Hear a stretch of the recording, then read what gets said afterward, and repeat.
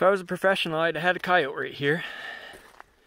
Look at that set, how that was worked.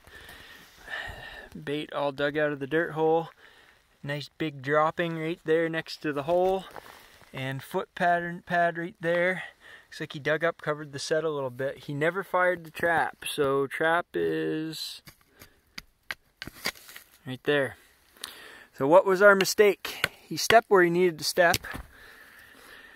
We put the trap where he needed to step, but the ground was so saturated from all that rain we got that it just kind of held everything together up above the trap, and it did not fire. That is a user error. Today I've actually, this is set number 27, I believe, 27 or 28, and every single one of them I have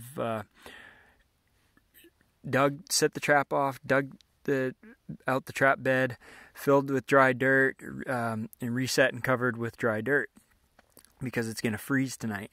But I figured yesterday I would be able to get by because it was above freezing overnight. It was supposed to be above freezing overnight, and you know, things are starting to dry out a little bit, and I thought these would still function even with you know, some wet dirt above the trap. Apparently it didn't function here. So that's what separates the professionals from the amateurs, I guess, is, you know, making sure those sets are working at all times, because this was a coyote that I missed, and it's there's no one to blame here but myself. So anyway, I'm gonna rebait this. Oh, there's another dropping right there. So he hung out here for quite a while, or maybe another coyote, hard to say. But I'm gonna rebait this. Rebait it, reset the trap, get some nice dry dirt in here, have the set working for tonight. Maybe they'll be back. If not, I'll be here for a couple more days and try to catch them. We'll see what happens.